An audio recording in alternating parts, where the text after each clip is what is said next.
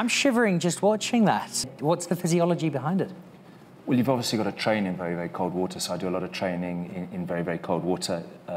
That's the first thing. Your mind has got to be very, very focused, but it's more than that. I think the most important thing by a long way is your heart, the reason why you're doing it. And for me, I've been swimming now for 30 years. I've seen the oceans change. This is the last great pristine wilderness left on this earth.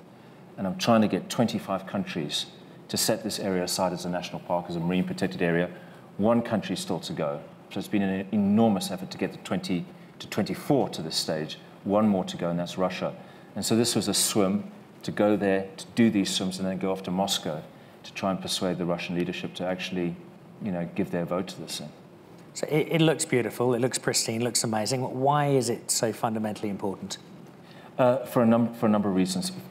The main reason is because this is the last great wilderness area on this earth. So scientists can go down there and they can study what a healthy ecosystem looks like. You go to the rest of the world's oceans, they have been so badly overfished.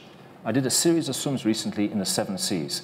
So in the Mediterranean, Adriatic, Aegean, Black Sea, Red Sea, and North Sea.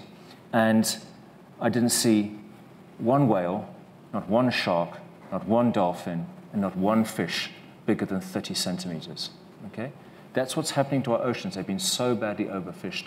But this area is still safe, okay? But now the great big fishing fleets are going down there, and we need to carve it out. I mean, you imagine a world without the Kruger National Park or Shashlui or Addo or any of these great areas.